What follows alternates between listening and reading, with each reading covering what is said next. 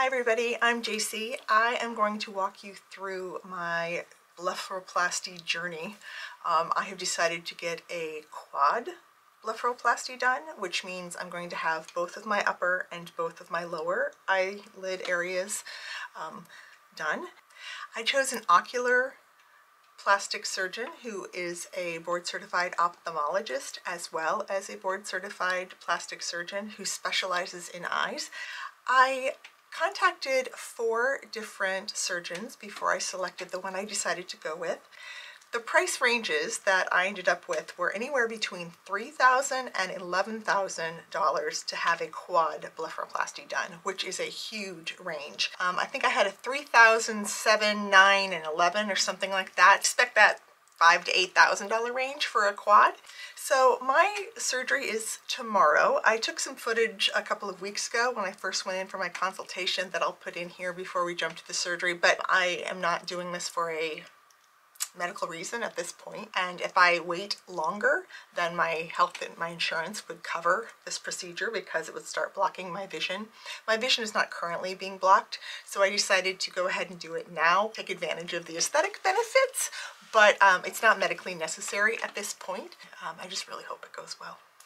Okay, so I'm getting ready to go to see the ocular plastic surgeon about having a lower blepharoplasty done, possibly an upper. So see how it goes, and I'll report back after I'm done.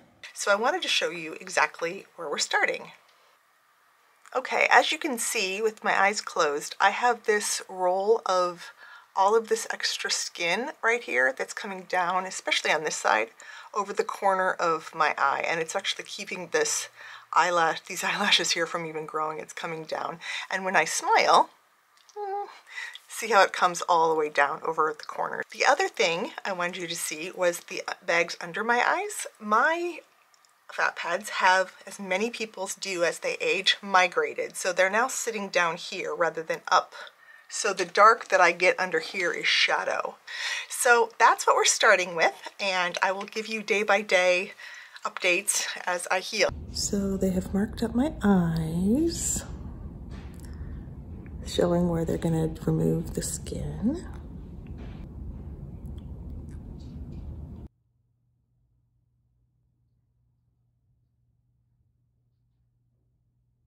The stitches come out and then they come up, and they've been taped to the thread to the top of my head and over here, so there's no knots. They just kind of like go in, come out, and stick to my head. Everything feels just sort of scratchy. The worst part was trying to sleep on my back at a 30 to 45 degree angle. My lower back is actually really sore from trying to sleep like that. The tape here is mostly here for support and structure, so it's been peeling away from my skin, and I actually cut it back. The doctor said it was okay, so it wasn't sticking up.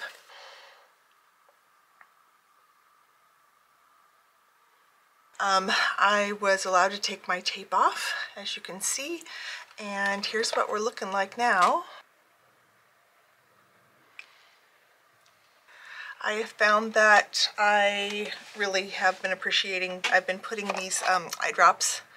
They're like these little single serve drops because my eyes feel really dry. I've also been using some arnica gel just right here underneath. I don't know if it's gonna help or not, but I decided to try. It's really uncomfortable. You know, there's that difference between pain and discomfort. I'm just really uncomfortable. Overall, I'm feeling okay. It's still hard to sleep. Part of the reason it's hard to sleep is you have to lay on your back somewhat on an incline, and that's really uncomfortable. What I have found has been helpful, though, I'm going to show you this in case you're interested. It's kind of hard to see. This pillow is designed to sleep on your back, so you sleep like this, but then as you can see, if you turn your head, there's this cutout right here, so your eyes, your face doesn't get smashed into the pillow. This pillow has been a lifesaver during this process because it's been able to kind of keep me so that if I do roll my head back and forth, my face, my eyes don't get smashed. So let me get up here close. See at the ends of those stitches? See how they're super close to the inside corner of my eye there? So when I blink, the ends of the stitches kind of poke me. Everything is just prickly and I don't like it. Everything, as it heals, everything itches. Have Vaseline. I have kept on my stitches just to kind of keep things from feeling tight and the skin from getting too itchy, so that kind of makes me look even puffier than I am.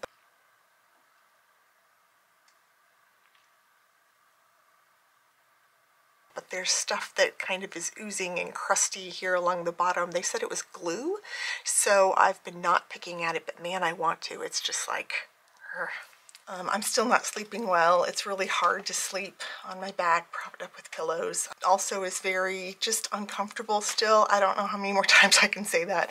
Everything is just kind of scratchy and itchy and puffy and sore, and part of what's so scratchy are the stitches. Oh, hi, Nudie. Do you want to come say hello to the people? Yeah? No? Okay. So anyway, here's the up close for today.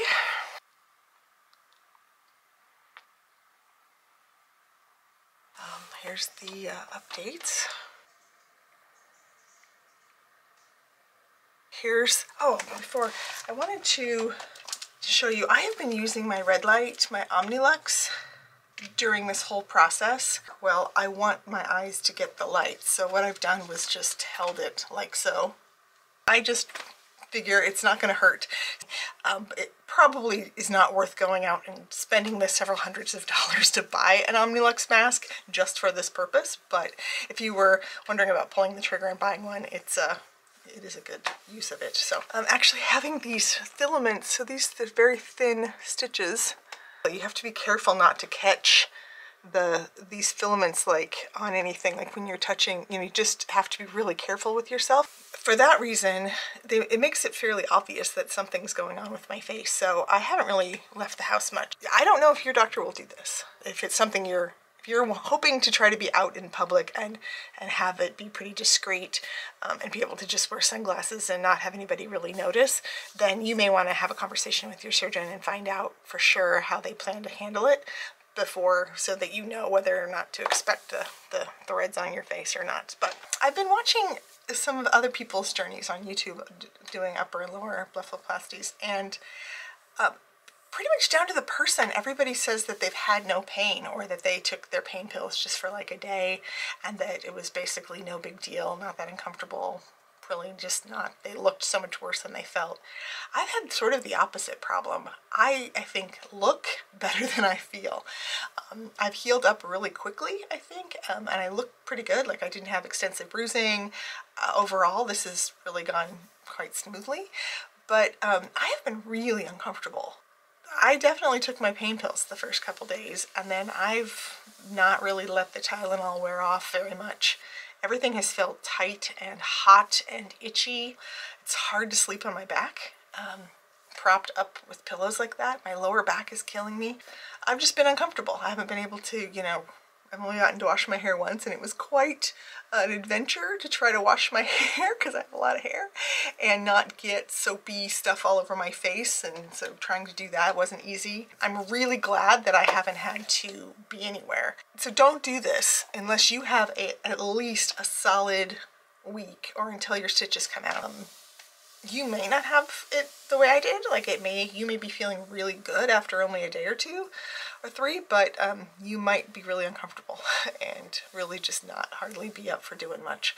That's been my experience anyway. So tomorrow I get my stitches out. My stitches came out about an hour ago. As you recall, there was that filament, the stitch that came actually out of my forehead and taped to my head and then came out over here and taped down. Well, that gets pulled all the way through and out, which is a very uncomfortable feeling.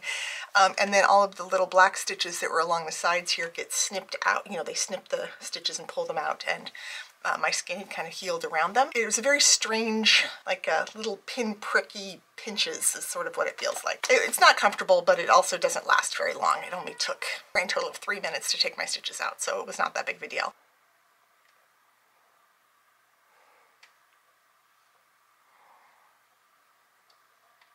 I'm feeling much better now that I have these stitches out of my eyes.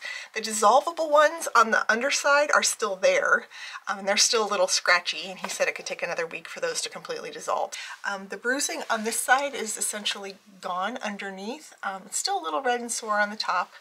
And on this side, I actually put, the doctor said I was allowed, I put a little bit of makeup over the bruising that was right here. But there's no makeup on my eyelids or up next to my eyelash line at all.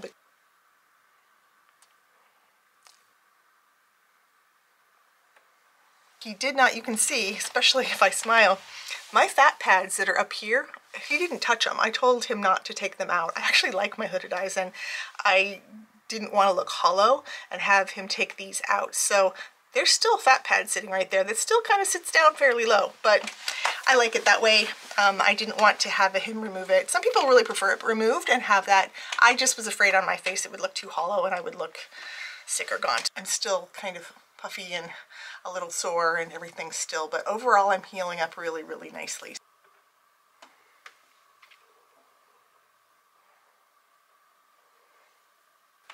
It's looking pretty good overall. Here on my left side, it's not healing up as well as the other side is, but it's going to be okay. I also have, if you can see here, this little piece roll here of this fat pad is not laying totally flat. My surgeon said that will work itself out over the next, month or two. As far as my experience has been, I think you would be okay planning to go back to work after your stitches come out, especially if you're working, if you wear glasses, or if you're working in a way where you can either work from home or on Zoom or something like that. This doesn't show at all. Or maybe you just don't care. That's fine too. You don't have to care. If you care whether or not it's obvious that you've had your eyes done, then you plan on not going back to work until after your stitches are out, and ideally not for 2 weeks. I've got a little concern, and I'll show you where it is. Every time I start talking, Newton starts meowing at me. He thinks I'm talking to him. You'll notice here on this right eye that it's healing these stitches and everything out here really well. There's almost no scarring at all. Hi, baby. Do you want to come up here and say hello to everyone? Come here. Goodness, Flufferbutt. Are you the cutest? So, this is Nudie's appearance for this video. Hi. No, we're done? Okay. Now, what I want you to see here on my left eye, this spot right here, like a hole in my head almost. It's the one spot that's not healing. It looks like there's a piece of suture. Like it's still black, and it looks like I've got a chunk of something left in there. Something just doesn't feel right. Well, life kind of took a little turn, and I ended up moving and giving me an update on what happened with this lump on the side of my head. So it turns out I was right. Something was not quite okay. It was called a granuloma. I basically went in, and the doctor dug out, there was a whole, it's kind of like a little abscess sort of thing underneath the skin. He dug it out of there. It took about a day to close up, and it's been perfect ever since. So if you have something that does not look or feel quite right, or isn't healing the same way as everything else, go with your gut, go in and just make sure your doctor looks at it, because I probably should have gone in sooner. Okay, I'm gonna do some really up close. I'm gonna do my best here. I don't have my full studio set up. This is that left side that had the granuloma that is now totally healed up. So that's the final results. I overall am very pleased. One thing that's been interesting is to see how once I took the fat pads out here, I lost that puff, which was great, but now I have more wrinkles. I'd rather have the wrinkles than I would the puff, but just be prepared for that. Okay, thanks so much for hanging with me this whole time, and I hope this is really helpful. I hope you make a good decision for yourself. Okay, thanks so much. Bye.